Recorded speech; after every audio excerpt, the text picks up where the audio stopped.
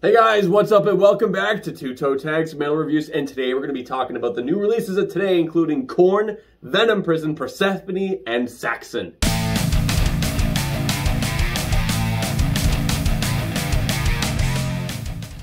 So, big day, lots of releases going on, and I guess you want to take the floor with VENOM Prison? Because that's the only album out of these four that I didn't get the chance to check out. Sure, so just to get this out there, listening to 4 albums in a day is not an easy thing to do, especially when you're busy at work and things like that. So I didn't really have a chance to really put a lot of focus listen on these, but I did listen to all 4 of them. VENOM Prison is actually the album I started with in the morning. It's called Erebos, for anybody wondering. Erebos, I think that's how you say it. It's kind of my introduction to VENOM Prison. I've heard them before, I've heard their singles, but this is my first time with an album. It was good. I did enjoy it. I thought from beginning to end, it was a solid album. It kept reminding me of a lot of things though, and that's something that I sometimes have a problem with when I'm listening to metal, especially new bands. I don't want a new band to remind me of other bands. I want them to sound like themselves. So just as an example, a couple of bands that it did remind me of, and this is not a bad thing, Ginger, Slipknot, Lamb of God, Arch Enemy. Okay?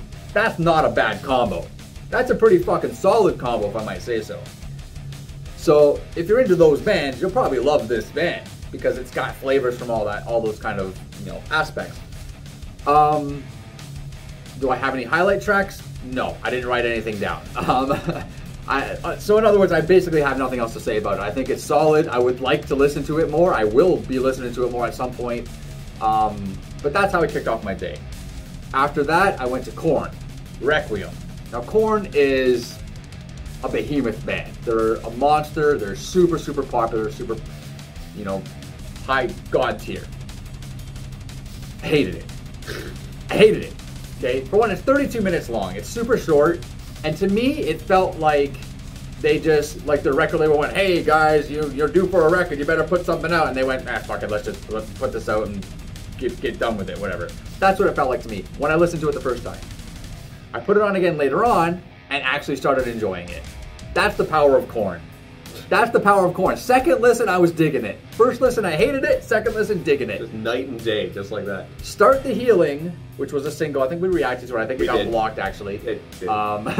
But that song, to me, on like 2 measly listens, was the highlight track. So I could see why they put that out as a single. It was the catchiest. It was hooking me. It was catching my ear the most. So yeah, only on 2 listens, KORN was like starting to grow on me quite a bit. SAXON, Carpe Diem was the next one I listened to. This to me, I'm not a SAXON fan, never really have been. I'm more about the Judas Priest Iron Maiden as far as that whole British New Wave heavy metal stuff. But you get what you're expecting, right? It's got the riffs, it's got the vocals, it's got the solos. Exactly, you're gonna get what you're hoping for with that album. Nothing wrong with it, enjoyable listen, but not really my flavor, at least for today. My mood wasn't quite there. And then Persephone, which Metanoia, I think is how you pronounce it. I think. Metanoia. I'm new to this band. Progressive death metal. Quite enjoyed it. Thought it was pretty good. Solid album throughout the entirety. Some good instrumentals, good vocal range, good vocal diversity, a lot of cool grooves happening. They reminded me in a way, and I gotta stress in a way because more aggressive Tool. Like Tool, but more aggressive. But I'm not saying they sound like Tool. It's kind of hard to explain what I'm going with here, but that's the vibe I was getting. Like their inspiration is Tool, and they want to sound like Tool, but not be Tool. I don't know. Maybe I'm blabbing. I don't know. But overall, 4 pretty solid albums. Yeah, I mean, as for me, for Persephone, this is a band I've listened to a little bit, and I've loved them every time I've heard them. So when I heard that they were dropping a new one, I thought, oh my god, we gotta check it out. And the first track already has me going, oh my god, because I got the singer from Leprous as a guest vocalist on that track, and I think he is one of the best ones in the game right now, personally. Einar Solberg. Apologies for that pronunciation. Amazing singer, loved that. Great surprise. I was not ready for that. Overall though, lots of great riffs, lots of interesting sections. There were a few parts that kind of had me questioning, like, why is this kind of a thing? Like, I think track 4 is like a 5-minute like interlude track almost, which is kind of weird, unorthodox positioning of a track as such. But I feel like if I'd have to listen to the album more to really, really form a strong opinion on that to see if that really is an issue, or maybe it was just a first listen kind of thing. The ending of Aware of Being Watched has crazy solos. Merkabah, that's a pretty crazy song. Consciousness Part 3 is an 11-minute instrumental. Which is cool as fuck. It is epic. Fucking awesome song. Good. That one's crazy. As for Saxon, I can agree that it is exactly what you would expect from a band like this. What I really appreciated though is that this band has had 20-something albums and they still sound good. They've been around since like 1977 and they still sound fresh. They still sound strong. Tight. The singer is still sounding good, and it's hard to do that after so many years of singing. Like, it's just impressive. Mm-hmm. And that was the main thing I'm thinking. I'm like, wow, these guys are still killing it? What? And there were a few moments with like, oh, cool bridge in Dam Busters with the dual guitars, or the riff from Pilgrimage, that was really cool. The intro of Age of Steam feels like a bridge, which is like kind of weird. Like, oh wow, this sounds like this is a bridge, but it's the intro. Like, lots of really cool stuff. It's just classic heavy metal. That's just what it is. So if you like that, you'll like that album. Yep, straight up. So Requiem. As it started, I was thinking to myself, this is kind of sounding like everything is kind of stripped down back to basics, which I kind of liked, which I guess is kind of what they've been doing for the last few albums almost. Mm-hmm. However, sonically, I was noticing there's not too much going on. It's just really straightforward, and I liked that. I'm like, yeah, this is the modern KORN playing without too many bells and whistles. That kind of started to go away as the album went on, but I did like that as far as like the first few tracks were concerned.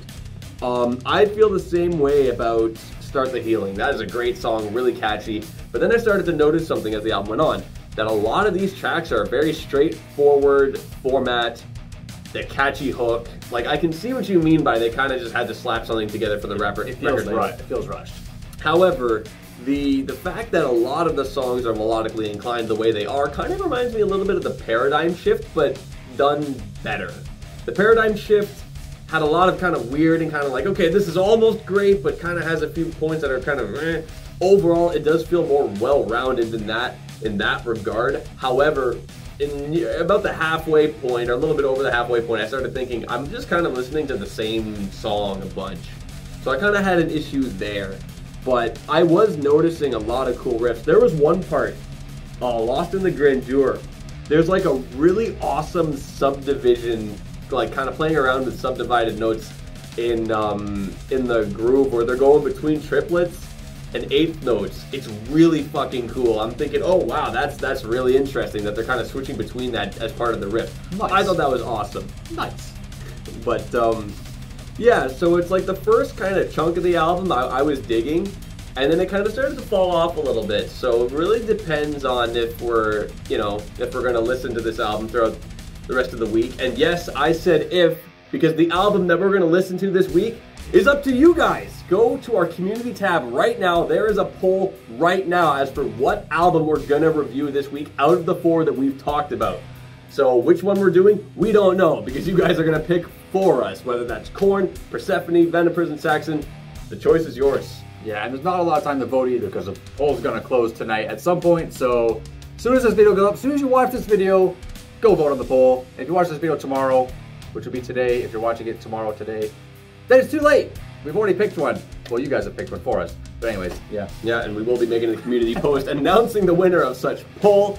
Anyway, guys, that's all we got for you today. Remember to like this video if you liked it. Comment, tell us in the comments below, what of these 4 albums did you listen to, or anything else that came out today. We'd love to hear what you guys have to say. Like the video if you liked it, and remember to go vote what album we're gonna do. I'm TV Fish. And I'm Bob Self. We'll see you guys later.